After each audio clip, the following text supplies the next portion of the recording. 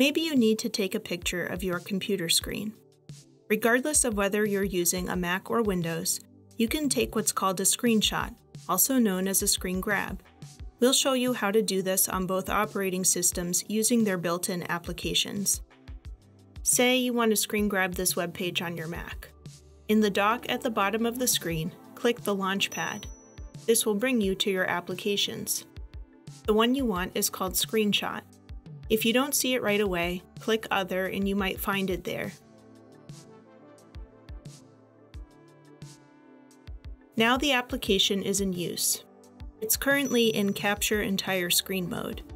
You'll notice that the arrow turns into a camera icon. From anywhere on the screen, click once and it will capture the whole thing. The picture will automatically save to your desktop. If you want to take another, you'll need to reopen the application. Other options include Capture Selected Window and Capture Selected Portion. Let's try Capture Selected Portion. This allows you to take a screenshot of a specific part of a window if you don't need the entire thing. You can change the screenshot's dimensions by clicking and dragging its corners.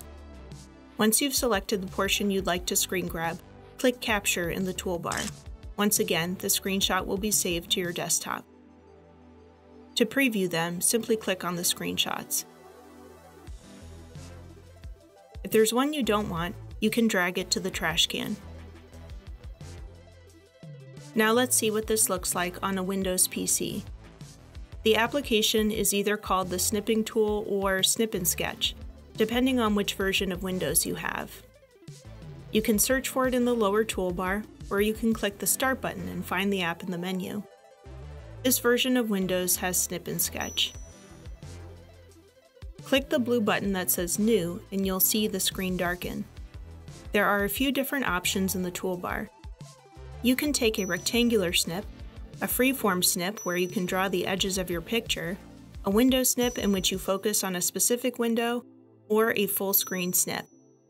Let's take a rectangular snip.